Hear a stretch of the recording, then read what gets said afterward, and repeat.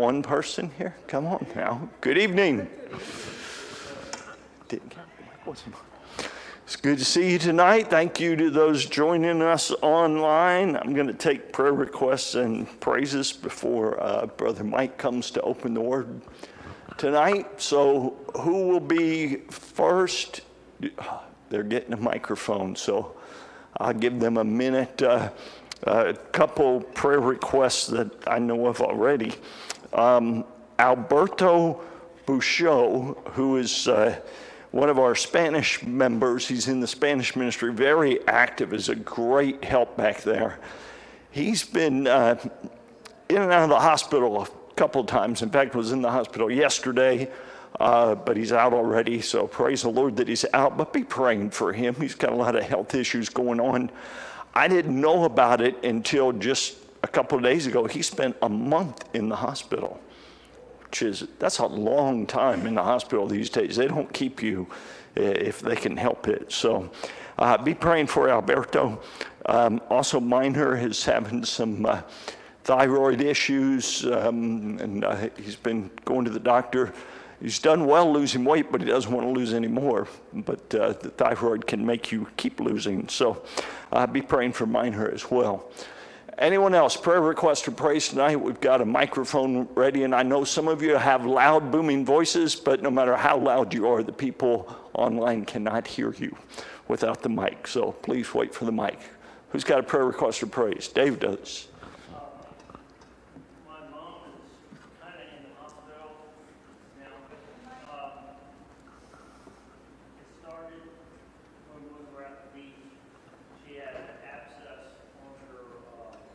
Right thigh, and it just got more infected until now. She's looking to go to Washington Hospital Center tomorrow. Well, she's spending the night at Kaiser Permanente on Capitol Hill, but they're either going to remove it surgically or lance it or whatever, but she asked for prayer. Dad's back at home, but it is pretty concerning. She was running 102 temperature for 2 days, and they got that down. And she had a CAT scan and everything. Today, they did that to find out how deep the infection was.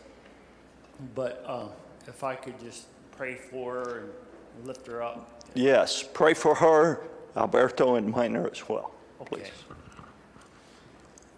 Lord, I pray for Alberto and Minor, and we've seen him losing weight over the past month, and Lord, he looks good, but he doesn't want to lose any more weight, and we just pray that the doctors, the medication that they're giving him will maintain his weight, Lord.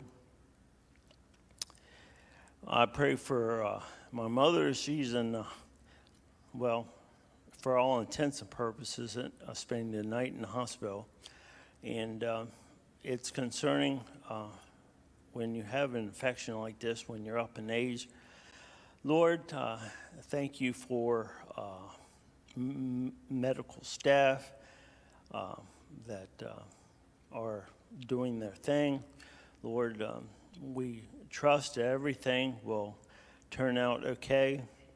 We thank you that our fever is down, Lord. So thank you for making the body wonderfully. And Lord, thank you for ordering our footsteps. In Jesus' name, amen. Amen. Blood drive is Friday. You do have to sign up for a time. We wanted the Bloodmobile to come out, but they don't do the Bloodmobile anymore. But this is a community outreach. We want to help people. We want to reach people. Please be praying, even if you can't come, can't donate, or not willing to donate for whatever reason. Pray for those workers that come out. We want to witness to them and share Christ with them and show them the love of Christ as well. So it'll be in the fellowship hall. If you can come out and donate blood, or you want to come in volunteer to help, we need some people to help. Come in at 11:30 Friday morning. So please be praying for that. Anyone else? Prayer request or praise? Yes, Dana. Wait. He's coming. No. Please pray for Grayson. He has an inner ear infection and swimmer's ear, and he was dizzy, and it did make him throw up. He did go to the doctor again today, and they gave him some medicine, and it was crazy expensive. I don't know what's going on with some of these medications. Just for steroid eardrops, it was like over $200. I was like, and that's with insurance. Says crazy stuff is going on, as we know. So pray for him. That he'll feel more comfortable, that this medication will work quickly.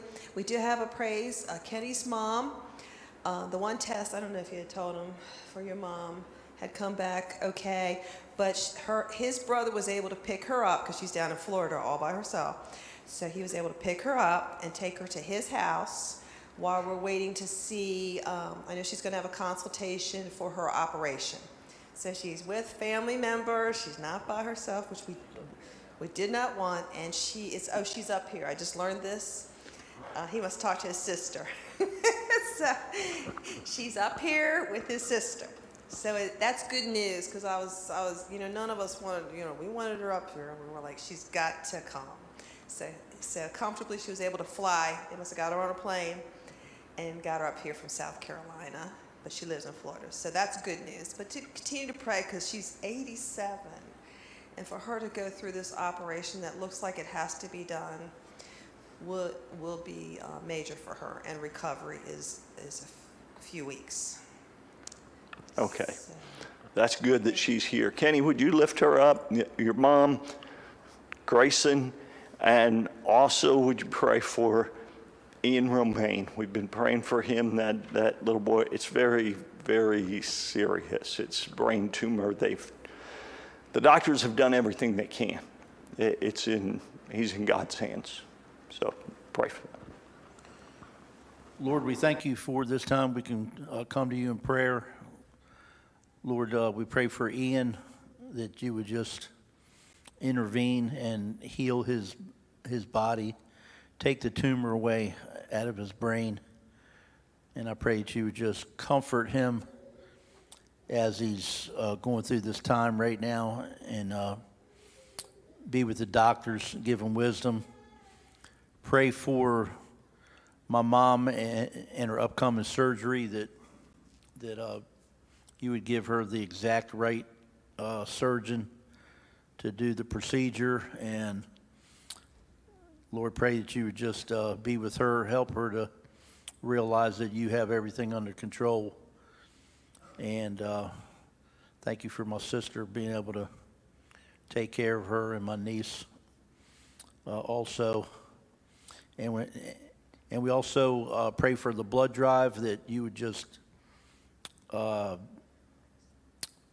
help folks to hear the gospel as they're giving blood or as they're working to take blood. And I pray for Grayson, Lord, that you would heal his ear, his inner ear, that you would just help the antibiotic, Lord, to work quickly, and help him to get back, Lord, to normal soon, so he can go swimming and doing all the things he does. And thank you for your goodness to us. In Jesus' name, amen. Amen. Anyone else? Prayer request or praise? Yes. I just want to give a couple praises and prayer requests, but first off, praise. If for those who volunteered for VBS, I know my wife did, but if you're wondering if there's been any fruit besides what you've seen already, our daughter just about every day asks for, she says it like Zoomery, or the way she says it, we understand what she's saying, but she's asking for that. And so we found the videos on YouTube, and we play them, and we find her dancing to them. And even on our camera, when we put her down for naps, I've seen her in her room. Sometimes she won't sleep and she'll turn the light on, but I'll see her in there practicing the little moves. So there is fruit, and she's singing the songs as best she can for a 3.5-year-old. So your labor is not in vain, as they say. I mean, these seeds are being planted, and almost every day I think we hear a request for that. And then also I've been giving out a number of tracts, different languages, English, Spanish, inviting people to church here, some unique languages like Bengali, Nepali, just different languages. I find out what people speak. I met a lady today, I didn't have any, but she spoke Amharic. It's a part of Africa. I met her in Alexandria today working at Walgreens. So I'll try to get one of those and maybe see her again sometime. It's close to my wife's doctor, so pray for that. And then we went Sunday, because our in-laws were in, to the Spanish service, and just pray for Pastor Maynard and them, because that's a great ministry and a very rare gem you see within a church, a Spanish ministry like this. And solid preaching of like faith, and a really good admonition for them to be witnessing and being faithful to church, and if they're members serving wherever God wants them to serve. And so please remember them as well. And I remember him specifically saying that he felt the love from you, Pastor Schneider, and the other pastors. He said they really love us here. And so I was encouraged to hear that too. So please be in prayer for all that, and just rejoice at what God is doing in this local assembly here. Amen. That's good. Troy, would you give us an update on your brother? I understand there's some good news. We've been praying for him for a while. And I'll tack one other one on to that too. I texted Beth yesterday to see how she was doing. They were in Miami for follow-up appointments. She has not responded back on if there was what all happened. And then on my brother Rod, this is huge praise. Both lungs are completely clear of cancer. Amen. And the liver, only when they did the scan a few months ago, there were 15 cancer lesions on the liver. It's down to 5. Praise the Lord. That's great. We've been praying for him for a while, and it looked really, really bad. He does know the Lord, but he even felt like, I don't have long. This family get together. This is going to be the last time. And now both lungs are, or what was it? Both lungs are cancer-free, and the liver, 2/3 reduction in spots. So praise the Lord. That's wonderful. Keep praying for him. Deborah Smith is doing well. We've been praying for her. She just had her last chemo treatment a week ago, and her cancer numbers in her blood are down into the normal range. So it was like 12,000, something like that. It's supposed to be under 30, and it's down to 7. So it's wonderful. God, praise the Lord. God does answer prayer. So we praise the Lord for those. Continue to pray for Gail Ailing. This is Teresa Conrad's sister, has cancer. I don't know a current status, but she's been going through treatments for cancer as well. Anyone else? Prayer request or praise? All right, I'm going to pray for these then, and then we'll turn it over to Brother Mike. Father, we thank you. God, what a great report on Rod Rose. God, it's amazing. There seemed to be no hope, but God, with you there's always hope. And we praise you and thank you for what you've done in his life. We thank you for what you're doing with Deborah Smith, and we're seeing her healed, and we just trust you for complete and total healing for her. And for continued healing for Rod, we want to see that cancer gone, no spots left.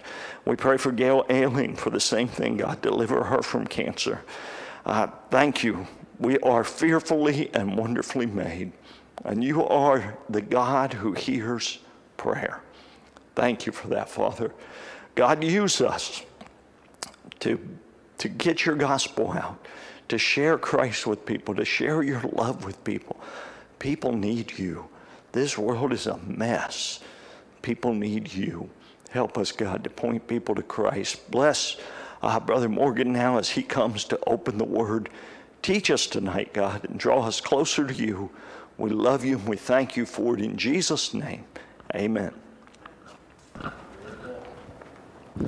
Thank you, Pastor. Good evening, church. Good evening.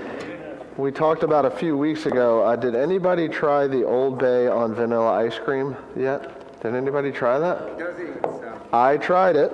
and it is delicious, actually. It tastes like you're eating eggnog, basically. So if you think about it and you have some Old Bay in your cupboard and your spice cabinet, get some vanilla ice cream and enjoy. But I don't want to think about food right now. We're going to think about God's Word. So, but sometimes you guys, some of you all look a little uptight and a little anxious, so put a smile on your face because God is good and He is just so wonderful. And we're going to look at 2 Timothy chapter 3 tonight, so let's go there. And we have a lot of notes to cover. We perhaps, depending on time, may turn this into 2 messages, but right now it's all condensed into one. And we're on Momentum Week 4. And how are we supposed to go about our journey as Christians through this life? What are the expectations of us as believers? We'll look at next week to share our faith. I actually have 2 copies, Dave, but thank you. Yes. I always print off 2 copies of my messages just in case something happens to the copy. I email it to myself as well.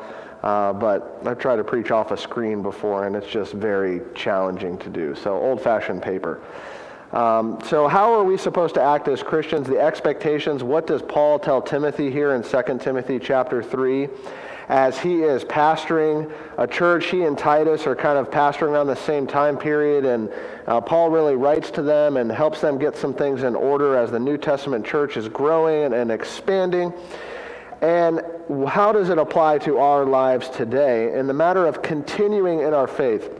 And I mentioned last week about the doctrines of our faith as well, and we'll dive into that, but we'll also look at characteristics about what causes us as believers to sway one way or the other in the doctrines that we believe in.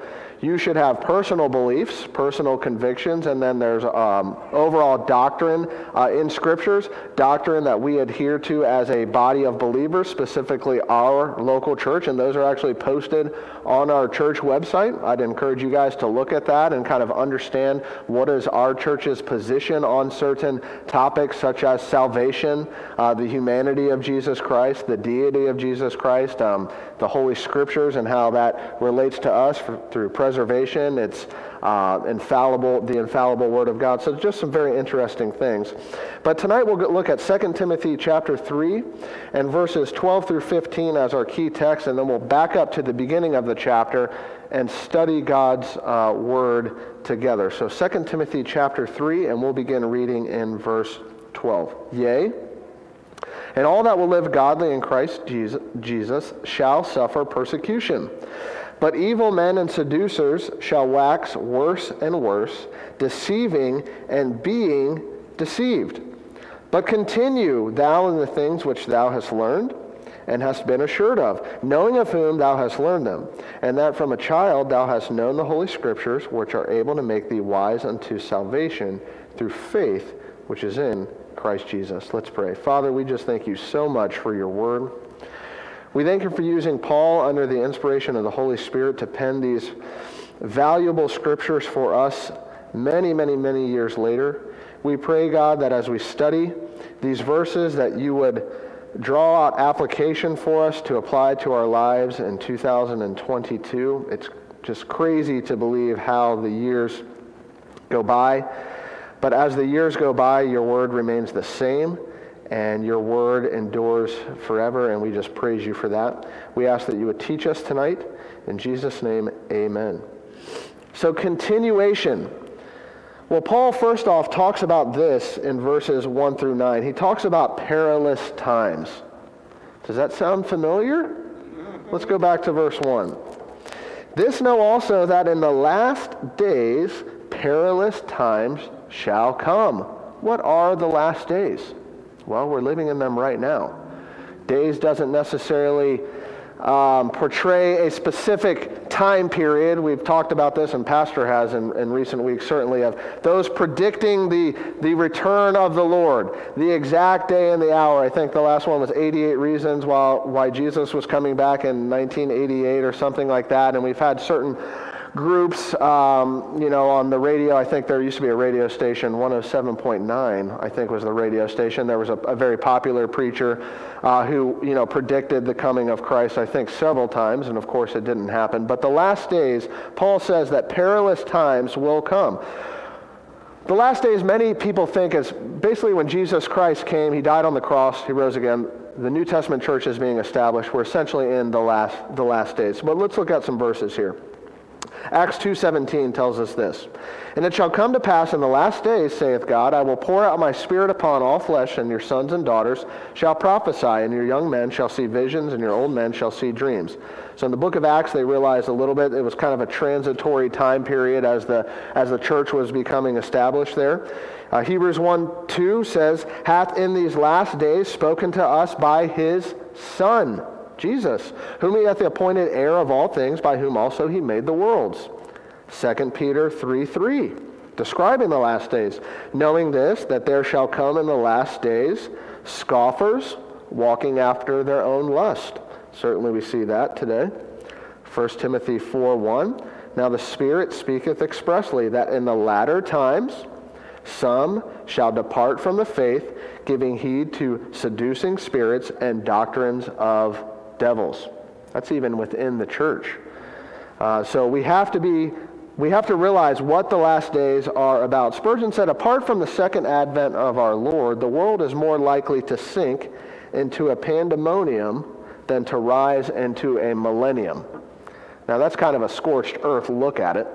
But certainly he is right. And Spurgeon realized that in the mid-1800s. He was talking about that and describing the last days. So it's very interesting. But let's look at humanity's character during the last days. And I know oftentimes I will read this scripture and we look at these characteristics that we're going to dive into pretty deeply here. And we almost read them in abstract, like Paul was only writing to the church that Timothy was pastoring. Yes, he was, but the scripture is still for us today, right? So we have to be careful of these characteristics because this is what causes our doctrine to diminish. This is what causes Christians, or so-called Christians, to fall away, if you will, or to not have that genuine relationship that Jesus Christ desires with his children. So let's look at humanity's character. What does he say? He says this, for men shall be lovers of their own selves. Wow. Do we see self-love today? Man, our shampoo even encourages us to love ourselves, right? Oh my goodness. Love yourself. Biggie size it. We just discovered the $5 Biggie box at Wendy's the other day. I mean, they've had them for a while, or Taco Bell has the $5 box, and it's just incredibly healthy for you. But now they have a strawberry frosty, and it's all about making yourself feel good, right? With whatever we have. And we love ourselves. We love to pamper ourselves. And I'm not saying that's wrong, but when we have this self-love, when we love ourselves more than we love God, there's a problem. Romans 12:3 says this, for I say, through the grace given unto me, to every man that is among you, not to think of himself more highly than he ought to think, but to think soberly, seriously, according as God hath dealt to every man the measure of faith. Because of this self-love, the following characteristics that we're going to look at here in the following verses really flow out of this self-love. Why is what Paul is getting ready to list out for Timothy here, and for us as believers a couple thousand years later, why do all these negative characteristics flow out of self-love? Well, man essentially makes himself his own God. And that's what we see today. And when we make ourselves our own God, we become covetous. And this is going to be the next characteristic that we look at. Covetous means fond of silver, specifically money in this passage here. We know that money, the love of money, is the root of all evil, which while some coveted after, they have erred from the faith. The love of money causes us to err from the faith. That's very interesting. And pierce themselves through with many sorrows. Money is a tool. We can give it, we can spend it, we can save it. But when we become covetous, fond of silver, desiring it above the things of God, it causes us to diminish in our faith. So we love ourselves, we're covetous, we're also boasters. I'm talking to myself as well. An empty pretender. Someone who just talks about their great accomplishments. Have you ever met a one-upper? You're in conversation, and everything you say, they have something better? It's kind of hard to hold a conversation with someone like that, isn't it? Have you ever found yourself being a one-upper? Somebody tells you a story, oh yeah, but this one time I did this, and it just sensationalizes and sensationalizes. You know, us hunters and fishermen, you know, we always kind of like to one-up the next guy as we talk and we share stories of deer and fish and things like that. But we must not be boasters. Paul talks about this in Romans. He says, backbiters in verse 30, haters of God, despiteful, proud, boasters, inventors of evil things, disobedient to parents. What Paul lists here for Timothy, Paul lists many of these in the book of Romans, specifically chapter 1. So in perilous times, in the last days, these times will come. The characteristics of people who make themselves, who love themselves, they are covetous, they are fond of silver, they're boasters, they're proud. Pride. Pride is terrible. I know Pastor often talks about that. Pride is kind of like that silent killer in your life that you may not even be aware of, but everybody else around you is aware of it. That's very interesting. I have found myself in that position, and I think it's very important. When the Bible says, only by pride cometh contention. Where there is no pride, there is no contention. So if you're having an argument, I'm not talking about a healthy discussion, an argument, there is pride involved. Every time. Only by pride cometh contention. And in the last days, we see pride. Showing oneself above others. Overtopping someone else. James 4:6 says this, but he giveth more grace, wherefore he saith, God resisteth the proud, but giveth grace unto the humble. It's like we're acting prideful and we think, I'm doing great things for God, and if you can picture God, I don't know if this actually doesn't occur, but I like to think in kind of word pictures or picture it in my mind. God resists the proud.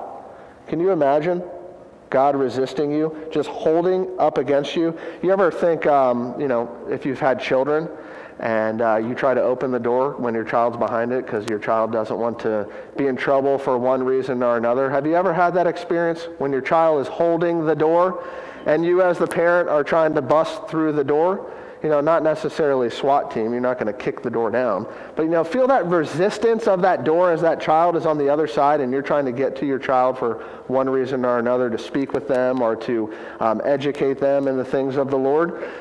Okay, think about that pressure that you're feeling. That's what your pride does. God is resisting you when you are prideful. In the last days, it's not just for the church here, it's for the church present today. So he says they're covetous, they're fond of silver, they're boasters, they're pretenders, they're proud. God resists them. They're blasphemers. Speaking evil, slanderous, reproachful, abusive language against God. Wow. They took that very seriously in the New Testament times. Even today, there is great reverence in the Jewish culture for the name of God. If you visit the Wailing Wall or you visit some of these certain holy sites, they take it very, very seriously. Even when they were penning the scriptures, they would wash, they would use a new writing utensil. They took the name of God very seriously. And today, and I'll just speak of the American church, we just tend to use God's name in a very haphazard manner, I feel. He is our Lord. Yes, He is our Lord, but that doesn't mean we just use His name inappropriately when we, stub our toe or when we don't like things or somebody cuts out in front of us and we just use God's name in vain. Paul realized that he was a blasphemer himself, 1 Timothy 1:13, who was before a blasphemer and a persecutor and injurious, but I obtained mercy because I did it ignorantly in unbelief. Paul was doing it in unbelief. How much more serious for the believer that knows of the things of God and does it anyways? Paul says in Romans chapter 2, he's talking to the hypocrites specifically, and he tells them that the name of God is blasphemed among them because of you. He's talking to the Pharisees there. They were telling people not to steal. They were stealing. They were telling people to do this. They were doing or don't do this. Then the Pharisees would do exactly what they were telling those under their instruction not to do. So we have to be very careful about that. Disobedient to parents. Oh man, we've never experienced that before, have we? We've never been disobedient to our parents, have we? Yes, we have. Some years ago, there was even a judge in Orlando that ruled that an 11-year-old boy had the right to seek a divorce from his parents. This is our society. This is the last days. So that he could be adopted by a foster family.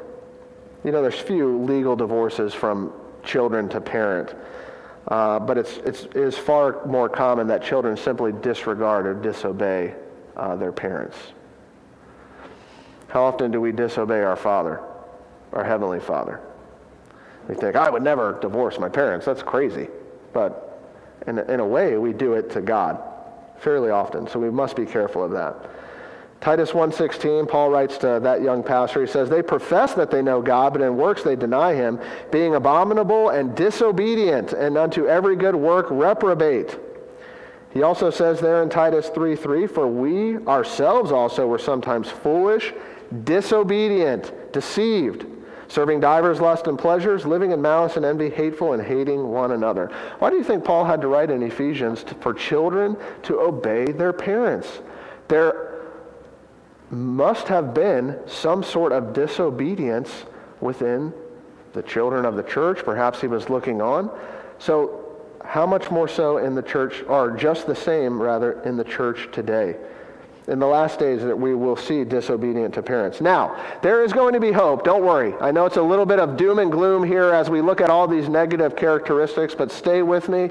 Don't check out. Don't go totally check out and say, oh, this is so negative, I can't listen to it. We're going to have some positive things to come towards in the end of the chapter. Because it's interesting how Paul often will kind of, like, you know, as a boxer, kind of put you up against the ropes, right? And then all of a sudden hit you with like a Mike Tyson uppercut from like the basement. But then he kind of brings us back and encourages us. So that's what we're going to look at here in a little bit. So let's hang in there. Unthankful, thankless. Luke 6:35, but love ye your enemies and do good and lend, hoping for nothing again. You know what? We shouldn't worry about thankless people.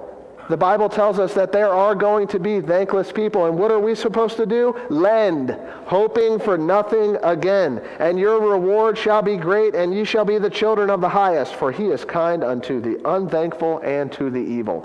So if Jesus, God is kind to the unthankful and to the evil, we also need to be kind to the unthankful and to the evil. We shouldn't say, oh man, that's just my pet peeve. This person is so unthankful. Well, are you really getting a blessing out of that when you have an attitude of unthankfulness to that person? We should be thankful that God has given us the opportunity to give. So they're unthankful. They are unholy. They are wicked. Unholy. God is holy, right? He tells us, be ye holy, for I am holy, there in Leviticus and also 1 Peter. Unholy, it's essentially the opposite of God. It's the opposite of God's character. What does he tell Timothy in 1 Timothy chapter 1 and verse 9? Knowing this, that the law is not made for a righteous man, but for the lawless and disobedient, for the ungodly and for sinners, for unholy and profane, for murderers of fathers and murderers of mothers, for manslayers. Wickedness, unholy things. Without natural affection. Do these sound very familiar to Romans chapter 1 to you? Hard-hearted towards kindred. This without natural affection speaks specifically about familial relationships. Yes, you may have father, mother, children, but this without natural affection, there is a deep disconnect in the family as far as love and reciprocating love between or among the family unit. Hard-hearted towards kindred without familial love and the sense of obligation. And where does the obligation fall on? It falls on fathers ultimately and mothers and supporting. But isn't it terrible to see a child that's neglected by their father? It should make us upset. It should well up inside of us some righteous anger to do something about it. If God impresses on your heart to take care of someone because there is a need, then we need to obey. Because in the last days there is going to be a lot of affection that is not there. There's going to be many without natural affection. Romans 1:31 tells us again, without understanding, covenant breakers, without natural affection. We have to be careful, church, that we don't fall into these categories. We say, I've never had a hard-hearted heart towards kindred. If we're all being honest with ourselves, haven't you had that moment where you're like, if this child doesn't obey? Or we've had moments as parents, I know I have, where you have that hard-heartedness towards your child, that anger, and you almost question God sometimes as to why am I in this situation? How selfish. Children are a gift from God, and He's given them to us to bring them up in the nurture and admonition of the Lord. So not only is there natural affection doesn't exist much in the last days, there's also truce breakers. This just means, kind of a traitor, breaking a covenant. Luke 6:16 speaks of Judas. It calls him a traitor. You think of, what's another famous traitor in history? Benedict Arnold. That's kind of synonymous with the word traitor. If you call someone a Benedict Arnold, you kind of know what they're talking about. There's going to be truce breakers. Say one thing and do the opposite, or do nothing. It's always interesting around this time. Doesn't matter what political party you find yourself in. There's a lot of promises being made. Not necessarily a lot of promises being fulfilled. So, truce breakers. False accusers. This one is very interesting here. And in the Greek, the word is diabolos or diabolos. What do you hear there? Diabolical, evil. It means false accuser, devil, slanderer. Paul says there's going to be false accusers. Satan didn't want the church. Jesus Christ had accomplished what he came to accomplish. The church was becoming established. The devil was using folks during this time period to slander God's name, to try and discredit God's work. And he tells Timothy this in 1 Timothy 3:6, not a novice, about qualifications here of a pastor, not a novice, lest being lifted up with pride he fall into condemnation of the devil. Or that word is false accuser. Paul was giving Timothy a heads up. Certainly in ministry and certainly in your life, if you've been falsely accused, you certainly have felt that before.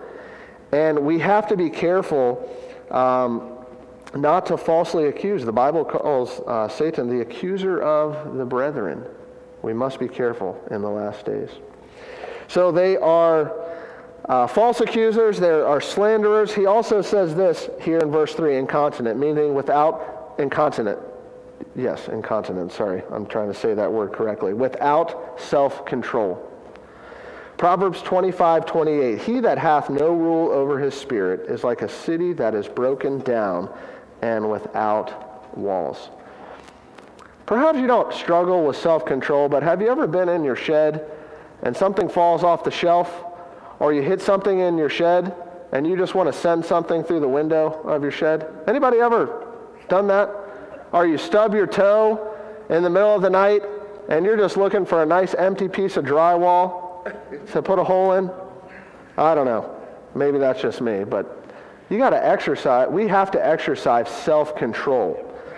We have to have rule over our spirit. And this is in all aspects of life. You guys know how much I love fast food and how many apps I have on my phone. I mean, the Wendy's experience, the Wendy's app is pretty good. McDonald's is pretty good. Taco Bell's app is terrible. Okay? But it's just so easy just to, oh my goodness, I have 6,000 points to Chick-fil-A. Because we eat a lot of Chick-fil-A at work. So if I order through the app, I get points. And man, all these points, and you can really lose self-control eating fast food. Whatever it may be in your life, finances, eating, discipline, exercise, whatever it may be. I've noticed, I'm not super old, but I've noticed, the McChickens hang out with you a little longer than they did when you were 18 years old, right? That metabolism is not the same, okay? Instead of having to run just a mile, you may have to double it. You may have to run 2 miles. And I've done that before. I'm going to eat this Whopper, but no worries. I'm training for this or that, so I'm going to be able to negate it. And that's probably the worst. That's the worst for your health, by just eating and then negating it with exercise. That's not the most healthy way to go about it. But whatever self-control, and I think that's a big thing in society today, where we've made it easy. And I'll just speak to finances here for a minute, because I kind of geek out a little bit on finances and biblical stewardship. But it's so easy now in our society where we don't even have to have our wallet with us today, right? We can just tap our phone. We can just tap our watch to pay. I think there's all kinds of different ways, wireless pay, or when you swipe that credit card or debit card, you don't feel the pain as when you see Benjamin Franklin leave your hands when you have to pay to somebody. Some kids today don't even really, Grayson had never seen a $100 bill, I think, until a few weeks back or a few months back. He said, "Is that a $100 bill?" I said, "Yeah, it is." But our society today has made it so easy to just make that quick transaction. And if you're struggling in your finances, there's a lack of self-control there, or whatever it may be, overeating, indulging in too much fast food. And I say it kind of in a joking manner, but if we can't be disciplined in the simple things in life, how are we going to be disciplined in our spiritual lives? I'm speaking to myself as well. If it's easy for me to go, get on an app and order a strawberry Frosty, but it should be even easier to get up and read my Bible consistently and do what God wants us to do. So just bringing you a little close to home sometimes of the things that I battle. So without self-control, they're also fierce. Fierce means not tame or savage. What do you think about when you hear not tame or savage? Think of an animal, or I do at least. Think of a wild animal. This word here is described for us in Matthew 8:28. And when he was come to the other side into the country of the Gergesenes, there met him 2 possessed with devils, coming out of the tombs, exceeding fierce, so that no man might pass by that way. These 2 individuals were demon-possessed. They were not able to be tamed. Of course, they met Jesus, and Jesus solves everything, of course. But think about that. In the last days, there are going to be those, certainly, demon possession, untamed, savage, so they're fierce. There's despisers of those that are good. This word here means they are hostile to virtue. They are against virtuous things. This phrase here, despisers of those that are good, or this concept here, is only found in 2 Timothy 3:3. It's pretty interesting. Was there a specific example that Paul was thinking about? The Bible doesn't tell us. I kind of like to imagine, but we have to be careful about adding to the scriptures. But why did Paul include this example of despisers of those that are good? We should not be hostile to virtuous things. When something good happens, especially for the work of the Lord, we should be praising God for it. Not saying, we have missionaries come in. Oh, what do you mean they only had 3 saved? They should add 4. Well, there it is. Despisers of those that are good. We shouldn't be hostile to that. Traitors, that means a surrenderer. We already talked about that. Heady, that means someone who's rash or reckless. It's kind of a bull in the china shop mentality. Proverbs 10:14 says, "Wise men lay up knowledge, but the mouth of the foolish is near destruction." You ever spoken too soon? You ever put your foot in your mouth, as the phrase goes? Yeah, that's what Paul is talking about. Rash and reckless with our actions, with our words, whatever it may be. High-minded. This word means to be clouded. Those in the last days who love themselves, as Paul talked about there in verse 2, their head is in the clouds. What happens when your head is in the clouds? Or if you've ever flown and you're above the clouds? Can you see anything below you? No? What happens when you get underneath the clouds? Exactly. But you can see below you. You can see what's going on. And Paul is telling us here, these high-minded people are blinded with pride and conceit. That word means to render. This is very interesting. Here, as you study these words in their languages, to render foolish or stupid. Man, Paul is using some very direct language here, isn't he? Foolish and stupid, be clouded. We got to get our heads out of the clouds. We can't be blinded with pride and conceit. 1 Timothy 6:14. He is proud, knowing nothing, but doting about questions and strifes of words, whereof cometh envy, strife, railings, evil surmisings. Doting about, just being high-minded, consumed with themselves. Meanwhile, others are looking on, and the high-minded individual can't see himself. Why? Because his head is in the clouds. That is the message tonight. Get your head out of the clouds. That's what Paul is saying. Get your head out of the clouds. So they're high-minded. And then here, they're lovers of pleasure more than lovers of God. James 4:3, ye ask and receive not, because ye ask amiss, that ye may consume it upon your lust. We're asking things because we love pleasure more than we love God. And what does James tell us? We ask, but we receive not. Why? Because we're asking amiss. We're trying to consume it for ourselves, our lust, our own personal desires. We should not love pleasure more than we love God. Think about what we're doing when we are loving ourselves more than we love God. We're essentially saying, Jesus, thank you for dying on the cross for my sins, but you know what?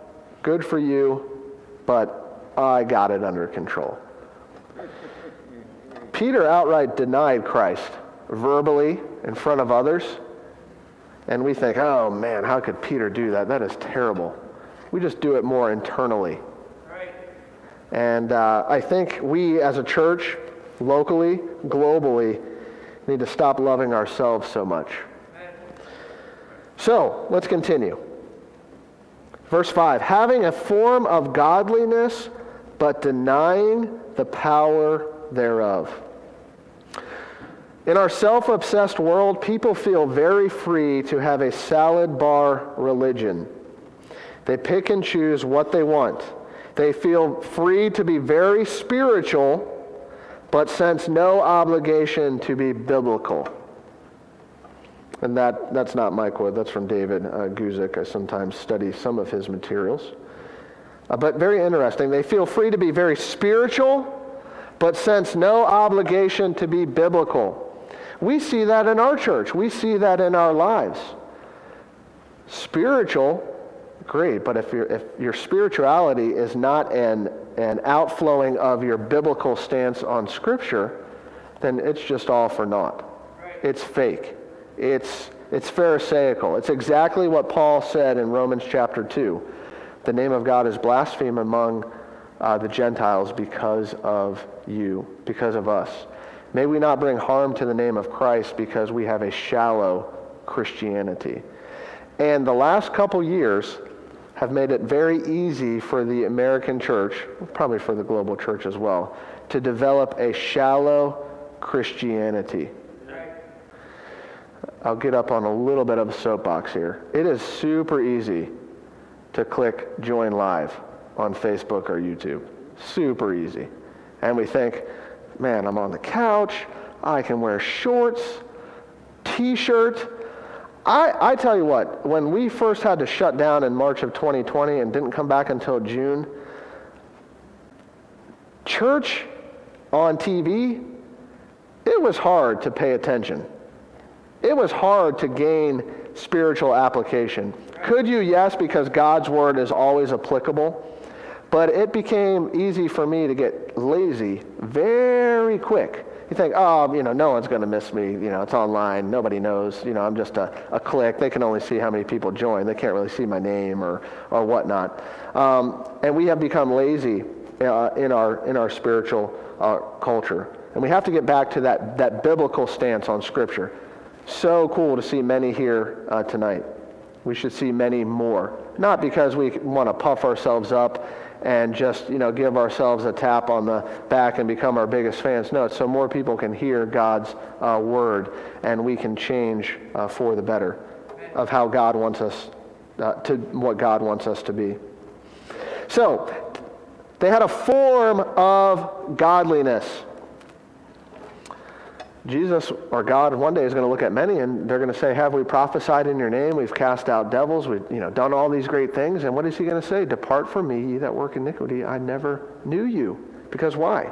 They had a form of godliness, but they denied the power thereof. How many of you all like to vacuum? Who likes to vacuum in here? Okay? Maybe you have a dirt devil, or if you're very well-to-do, you have a Kirby that can basically suck up your dog if you got too close to it. They're like $5,000 and you make payments on your vacuum cleaner. Good for you. That's crazy if you have a payment on your vacuum cleaner. I don't know if anybody does, so don't take offense to that, but certainly they offer payment plans for vacuum cleaners. I mean, they make payment plans for everything today. You buy it on Amazon, you can buy a t-shirt and make 4 payments on a t-shirt. It's crazy. But have you ever tried to vacuum and not plug it in? I'm not talking about the old school, like push-along vacuums, like, in the old-time nurseries, used to vacuum up crackers with that little vacuum. Does a vacuum work if it's not plugged in? No. Why? No power. That's what Paul is talking about here, a form of godliness, but denying the power thereof. You're not plugged into God. You just have a form of godliness. You're the vacuum cleaner, great. That Dyson vacuum cleaner that they've marketed to you, it looks so cool, it has 50 attachments, does nothing if it's not plugged in and used properly. And we, church, have to be plugged in and used properly in the potter's hands. We need to allow him to mold and to shape us into what he wants us to be. Secondly, let's look at purposeful living. And I want to back up a little bit, excuse me. In verses 6 through 9, Paul gives us an example of the form of godliness and what happens. He says this, for of this sort are they which creep into houses and lead captive silly women laden with sins, led away with divers lusts. That form of godliness only leads us away into lust. It leads us into captivity, laden with sins. Ever learning and never able to come to the knowledge of the truth. Knowledge is good, but if only we use knowledge to just, again, one-up the next guy or to one-up the next lady, we only have that form of godliness and we deny the power. And he gives an example. Now as Jannes and Jambres withstood Moses, okay? The form of godliness. What did these individuals do? What did they do for the plagues of Egypt? Remember? The magicians, they were kind of going one for one on the plagues. They were kind of trying to have that's the example of the form of godliness, but denying the power thereof. They weren't doing that in God's power. What were they doing that in? Satan's power. Spiritual warfare. It still exists. We don't really see it as much in America. I don't want to say maybe as we should, but why do we see it in countries around the world where some of our missionaries go? Because they're bringing God's name to a spiritually dark place. But also, what does he say in verse 12? Yea, and all that live godly in Christ Jesus, what? Shall suffer persecution. So I asked the same question I asked last week. Why is the American church not seeing persecution? Ask ourselves that. And think about it. Why are we seeing persecution like our brothers and sisters around the world? It's very interesting. I know when Rebecca's parents, they were in the Cayman Islands for a few years and pastoring. It was very interesting to see. There's a lot of Jamaican influence there and from Caribbean influence. And if you know anything, there's a lot of kind of voodoo and spiritual, non-spiritual things with witch doctors and whatnot. And even they would experience some very crazy things that were very unexplainable other than spiritual warfare and experiencing that. And I've had some friends who grew up in Africa, and their parents would bring the gospel to Africa, and they would experience some very crazy things and some very difficult things. And here what Paul is reminding us of, Jannes and Jambres withstood Moses. So do these also resist the truth. Men of corrupt minds reprobate concerning their faith. So there we see the example of what a form of godliness does and can do. So, a lot of negativity there that Paul talks about. Characteristics of those who love themselves. I'm not going to look at all the words there, but just a few. Covetous, without natural affection, high-minded. But how do we get past those things? Or how is Timothy going to get past those things as he's pastoring his church?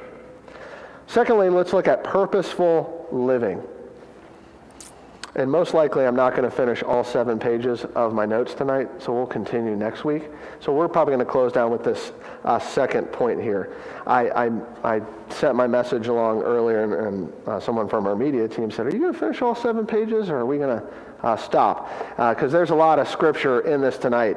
And so it's really cool how Scripture kind of gives us clarification. I can come up with a fancy outline, and you can listen or fall asleep, whatever you choose to do. But Scripture is ultimately the best commentator on Scripture. You know, it's often said the best commentary on Scripture is Scripture. So purposeful living. How are we supposed to live in the last days? How is Timothy supposed to live in the last days? Well, wait a minute. Timothy was in the last days? Yes. And we're still in the last days? Absolutely. So, it was applicable then, and it's also applicable now. Verse 10, he says this to Timothy. But thou, you, Timothy, hast fully known my doctrine, manner of life, purpose, faith, long-suffering, charity, patience, persecutions, afflictions, which came unto me at Antioch, at Iconium, at Lystra, what persecutions I endured, but out of all of them, the Lord delivered me. So he says, Timothy, you have fully known my doctrine, my teaching, my very belief of God. Paul was reiterating to Timothy what he had learned. Our beliefs determine our actions and way of life. I believe that Wendy's has a good Frosty. So whenever I want to go to Wendy's, or whenever I want a Frosty, where do I go? Go to Wendy's. You may believe that investing in Bitcoin is going to make you a giant millionaire. So what do? You invest in Bitcoin. Our beliefs determine our actions. I'm not slamming you if you invest in Bitcoin. It's just, for your illustrative purposes. You may believe that Ford is the greatest brand ever built. Amen. And you buy a Ford. Coming from someone who drives a Toyota, that's interesting. But you have had Fords. Toyotas last way longer. Whatever, our beliefs determine our actions and our way of life.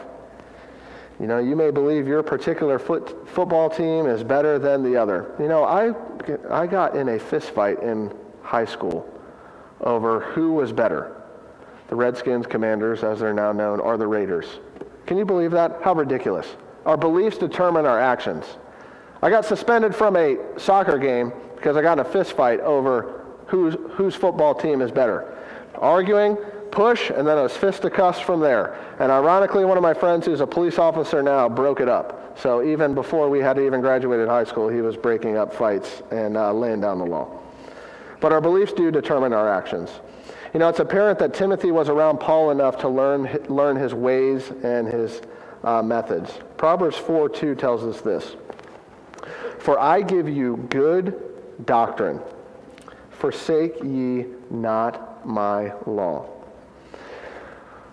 Where do we get our doctrine from? God's Word. We don't get our doctrine from commentators. We don't get our doctrine from Google. We don't even get our doctrine primarily from our pastor. Where does our pastor get his doctrine from? God's Word. If what we preach and teach doesn't line up with God's Word, then we are doing a disservice to God. It's a very dangerous disservice to God. So we have to be solid in our doctrine. Now, the doctrine of what color the pew should be, that's not a doctrine. That's a preference. The doctrine of, who gets to park where in the church parking lot, that's not a doctrine. That's a preference.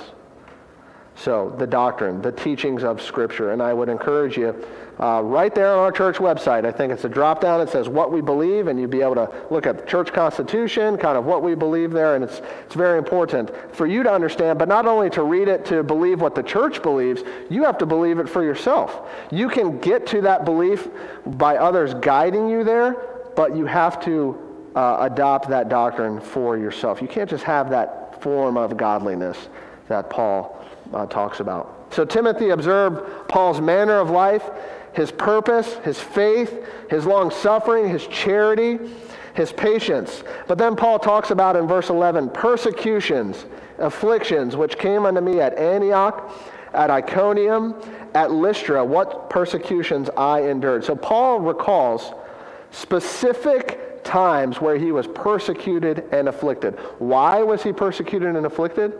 Because he was living godly in Christ Jesus. And as we study the book of Acts on Sunday mornings, I know we'll get to these. And he talks about Antioch. This comes from Acts 13. Paul recalls it here, or Luke does. But the Jews stirred up the devout and honorable women and the chief men of the city and raised persecution against Paul and Barnabas and expelled them out of their coast. They kicked them out of the city. Iconium, what happened to Paul there? Acts 14, verse 5. And when there was an assault made, both of the Gentiles and also of the Jews with their rulers, to use them despitefully and to stone them. Man, what a way to go. That is a very barbaric way of execution. Stoning. Think of Achan and his sin there in the book of Joshua. They stoned his entire family. Terrible, terrible, terrible. Paul didn't even do anything wrong. Achan did. He sinned against God. He sinned against the whole nation of Israel there. Paul was stoned for his faith. Then Lystra, Acts 14:19, and there came thither certain Jews from Antioch and Iconium who persuaded the people, and having stoned Paul, drew him out of the city, supposing he had been dead. They thought they killed Paul, and Paul was miraculously raised back to life and continued his ministry. So he was recalling that to Timothy. No doubt for illustration. But what does he say? But out of all of them, in verse 11, the Lord delivered me. God's promise of deliverance is fulfilled. He always takes care of his children. Paul's ministry continued even after these events. I think of Stephen in Acts chapter 7. We often pray for God's deliverance in a physical manner, right? I'm in this situation, God, help me get out of it. And it's kind of, we want our physical bodies to be removed from, we go through this hard situation. God, please get me out of this situation. And it's more of, we think about it, at least I do in my mind, in a physical nature. But what happened to Stephen? I'd say he was delivered. Look at this experience. Acts 7:55 through 56. But he, being full of the Holy Ghost, Stephen was connected to God at the highest level. He was being stoned, actively stoned for his faith, looked up steadfastly into heaven and saw the glory of God. Wow. And Jesus, standing on the right hand of God, and said, Behold, I see the heavens opened and the Son of Man standing on the right hand of God. And Stephen, the Bible tells us, he gave up the ghost, yielded up the ghost. God delivered him, but in a different way. God brought him to heaven. God allowed Stephen to see the glory of God. Wow. Wow. Moses, he had to cover his face for a little bit, right? His face was glowing after he came down from the mountain. Just a very powerful story of Stephen. So Paul was delivered, Stephen was delivered, and then again, I know we've talked about this verse over and over, but then again in verse 12, yea, and all that will live godly in Christ Jesus shall suffer persecution. Godly living produces persecution. Paul realized this in Galatians 5. He says this, and I, brethren, if I yet preach circumcision, why do I yet suffer persecution? So what is he saying here? Paul is using the physical manifestation of circumcision or uncircumcision. And what he's saying here, if I'm preaching exactly what the Jews want me to preach, why do I yet suffer persecution? He's saying, well, if I'm preaching exactly what they want me to preach, why am I suffering persecution? Well, you're suffering persecution because he was preaching exactly the opposite of the popular belief of that day. He says, why do I yet suffer persecution? Then is the offense of the cross ceased. The cross is offensive. When we bring the message of Christ and we say there is an eternal separation from God if you don't accept Christ, that is going to be offensive to some people. That doesn't mean necessarily that we have to deliver it in an offensive manner. You know, we're not going to scream at somebody and say this or that, believe on the Lord Jesus Christ. Most often, that's not going to point people to Jesus. That's just going to turn them away. What Paul is saying here, if I'm preaching exactly what they want me to preach, then the cross is of no importance. What Jesus has done is of no importance. Galatians 6:12, and as many as desire to make a fair show in the flesh, there's that physical manifestation of spirituality that the Jews believe, circumcision, they constrain you, they compel you to be circumcised, only lest they should suffer persecution for the cross of Christ. When we preach opposite of the world's belief, we will suffer persecution. And we'll close here in the next 5 minutes with verses 13 and 14. He says this, but evil men and seducers shall wax worse and worse, deceiving and being deceived. During these last days and perilous times, evil impostors will increase. That word seducers there means an impostor, a fake, someone who is not who they say they are. We have to be careful that we are not that seducer, that cannot be described of us. Proverbs 24:1 says, be not thou envious against evil men, neither desire to be with them. A lot of times we see those in society, and we may see someone having a measure of success, and we can really become jealous or envious of evil things. Not necessarily the act of evil things, but you may see a recording artist, or you may see someone who's basically a God denier, and why do they have millions of dollars and I don't? Why are they, quote unquote, blessed and I'm not? Well, what does Proverbs say? It says, be not envious against evil men and don't desire to be with them. Proverbs 28:5, evil men understand not judgment, but they that seek the Lord understand all things. When we seek God, we will understand exactly why God has us where we are. Proverbs 3:5 and 6.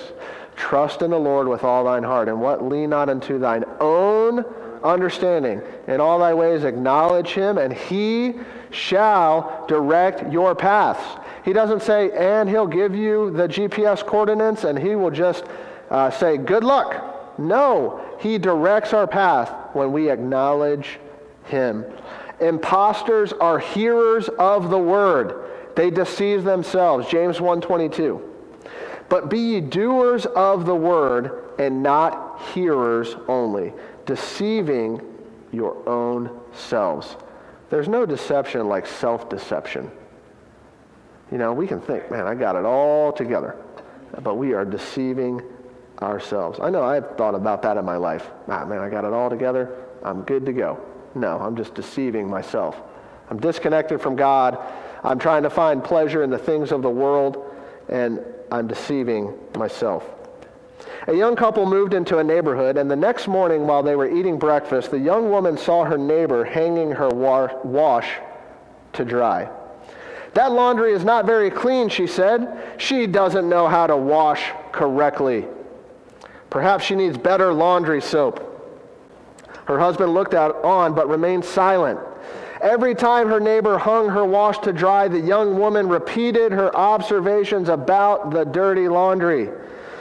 About 1 month later, the woman was surprised to see a nice, clean wash on the line and said to her husband, "Look, she has learned how to wash correctly. I wonder who taught her this." The husband said, "I got up early this morning and cleaned our windows." Oftentimes we can look through the lens, a dirty lens, and the thing that needs cleaning is ourselves. When you start to often comment on someone else, "Oh man, I don't know why they do this. Why do they have all these problems?" I guarantee you often, and I found myself doing this recently, there's a spiritual connection between you and God, between me and God. When I start looking, if I say, "But Troy, I don't know why Troy does this or that," oftentimes we're deceiving ourselves there, and we're being a fruit inspector on someone else, and we have something lacking in our own lives. So I encourage you, before you start going this way and that way, look what Matthew 7:3 through 5 says. "Why behold the mote in thy brother's eye, but considerest not the beam that is in thine own eye?" Our brother has a toothpick in his eye, and we have a giant oak tree sticking out of our eye, and we're worried about our brother's toothpick. I'm worried about Troy's toothpick, that he needs to change, and I'm not looking at myself. "Or how wilt thou say to thy brother, Let me pull out the mote out of thine eye? Hey, Troy, let me get that for you. I've noticed that in your life. Let me go ahead and help you with that. And behold, a beam is in thine own eye? Thou hypocrite! First cast out the beam out of thine own eye, and then shalt thou see clearly to cast out the mote out of thy brother's eye." We, church, tonight need to clean our windows. We need to clean what we're looking through. And how do we do that? How do we clean our windows? With God's Word. In closing tonight, he tells Timothy this, "But continue thou in the things which thou hast learned and hast been assured of, knowing of whom thou hast learned them." That word "continue" there is a verb, and a verb indicates action. We are to abide. We are to dwell. We are to endure. How can dwelling be an action? Well, picture it like this. We're in Christ. We are a new creature. But we as Christians, we shouldn't plan on this, but if you get away from God, what do you have to do? You have to go back. You have to dwell. You get away here. You have to go back. You have to abide. We are to continue. We are to remain. We are to be present. John 8:31, "Then said Jesus to those Jews which believed on him, If ye continue in my word, then are ye my disciples indeed, abiding in God's word." I had made a practice of reading through the Bible in a year, and I think that's extremely beneficial. But what I had found myself doing in my life is YouVersion app, and I got more excitement out of clicking the complete button than I did actually reading the scriptures. So we have to be careful. We have to not only be continuing in our iPhone just to get to that goal, we have to be continuing in the Word, abiding in the Word, not the physical screen of the confetti that you've completed a day. It's the enjoyment and the benefits of actually abiding in God's Word, not in the action of just simply checking off a box. And when we do that, God calls us his disciples. Not only his disciples, but his disciples indeed. You are my disciples. The confirmation there. John 15:9, "As the Father hath loved me, so have I loved you. Continue ye in my love. Abide in my love." 1 John 2:24, "Let that therefore abide in you, which ye have heard from the beginning. If that which ye have heard from the beginning shall remain in you, ye also shall continue in the Son and in the Father." 2 John 1:6, "And this is love, that we walk after his commandments. This is the commandment, that as ye have heard from the beginning, ye should walk in it." We must continue in the things we have learned and never put them aside. He says, you have been assured of this. It has been made faithful in your life. It has been rendered trustworthy in your life, the things that you have learned. And we're going to look at next week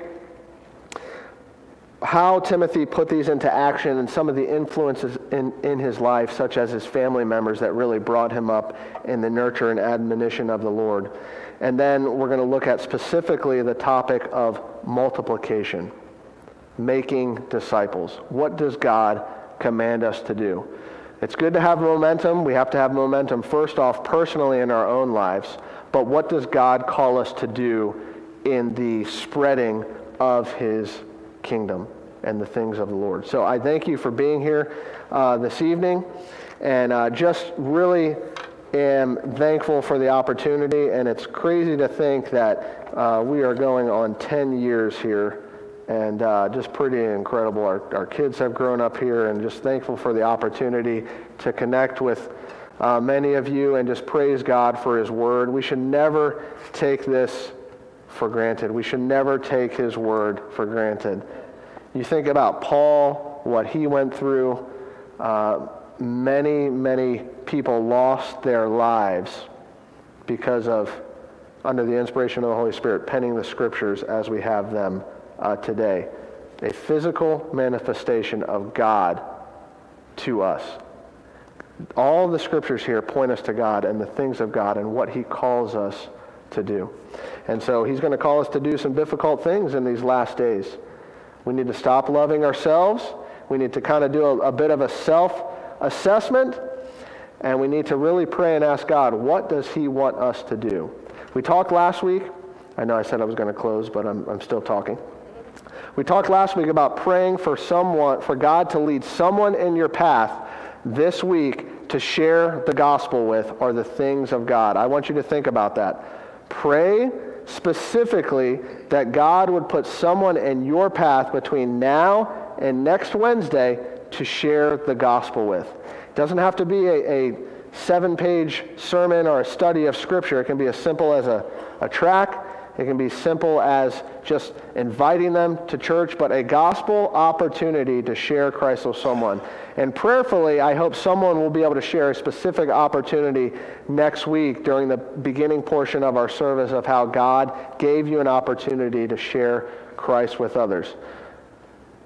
Less than 10% of the church shares their faith with somebody on a consistent basis. Statistically, 90% of believers do not share their faith at all. Let's be part of that 10% of sharing Christ with someone this week. Let's close in prayer. Father, we just thank you so much for your word.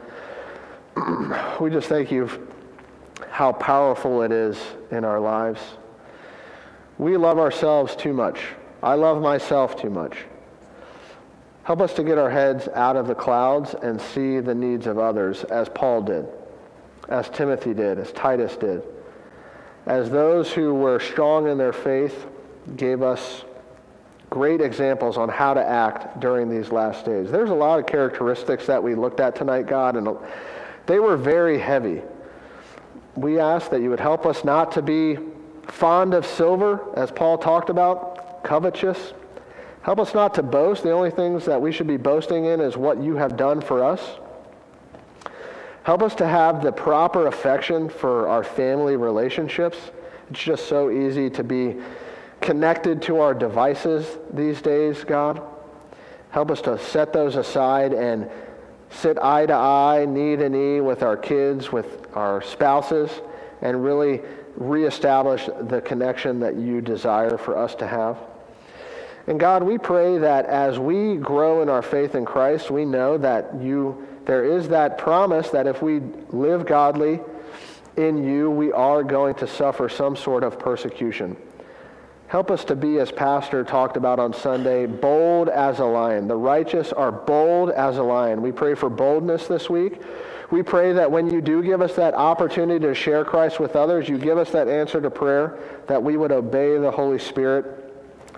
If you need to give us creative ways to share our faith, God, please instruct us to do so. Please help us to seize that opportunity not because we want to glory in ourselves and be able to just give some testimony next week for our own glory, but ultimately, God, are only to give glory to you, and we just praise your holy name. We just thank you for the righteousness that we have in you, and we're just so thankful for this church.